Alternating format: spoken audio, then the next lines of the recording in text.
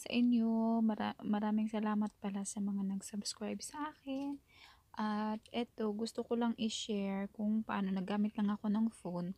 Kasi yung friend ko nagtanong kung paano tatanggalin yung watermarks na doon sa application niya. So, ituturo ko lang dito kung paano.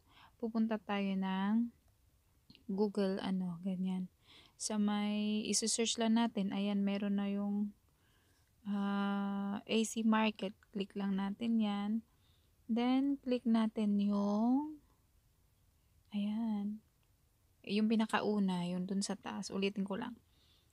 Ito yung sa AC Market, correct apps, yung ganyan, games, modes for Android.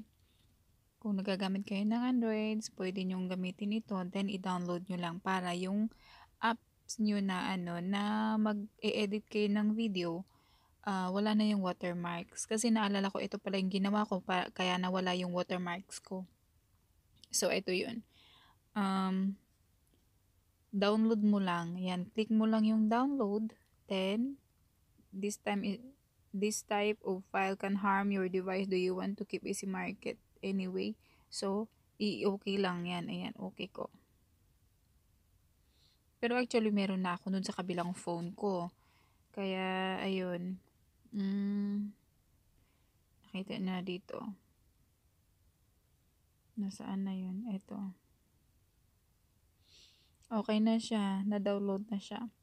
So, do you want to install this application? It does not require any special access. Just install. I-install mo lang siya.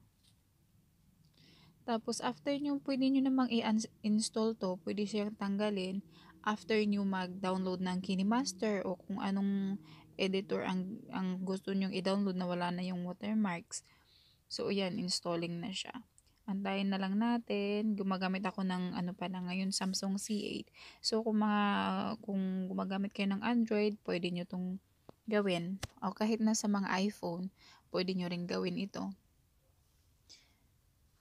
Yan, antayin lang natin. Medyo siya eh.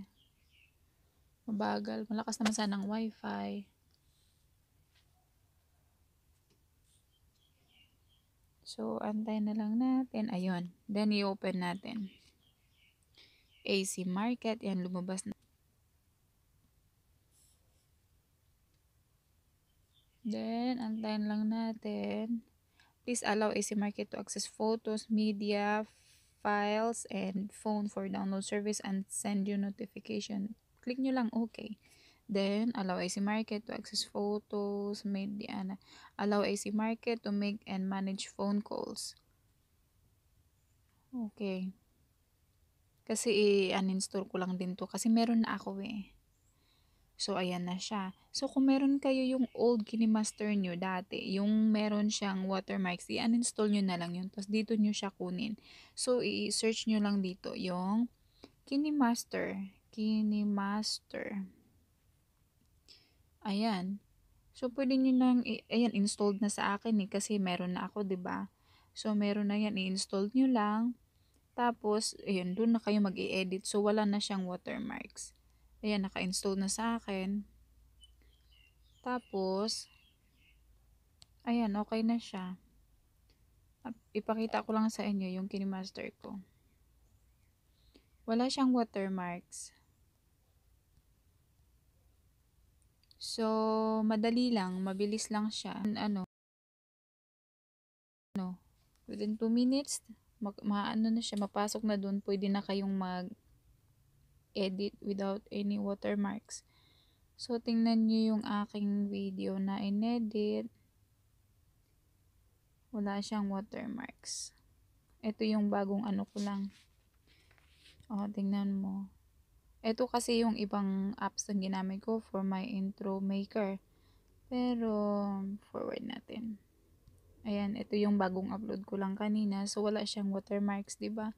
Pero dati yung mga video ko, meron siyang KineMaster na nakasulat dyan sa taas. Then, ngayon wala na. Kasi yun yung ginagawa. So, yun lang guys. Maraming salamat.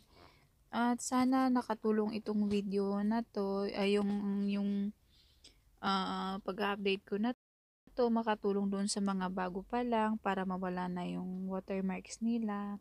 Kasi dati nahihirapan din ako, panay din ang ano ko, ang pag-iisip ko paano matatanggal para wala yung kinimaster. So, yung lahat ng video ko ngayon, wala na siyang watermarks, kaya maano na siya, madali lang siya. So, yun lang guys. Thank you. Thank you so much. Bye. Alright, alright, alright. Okay.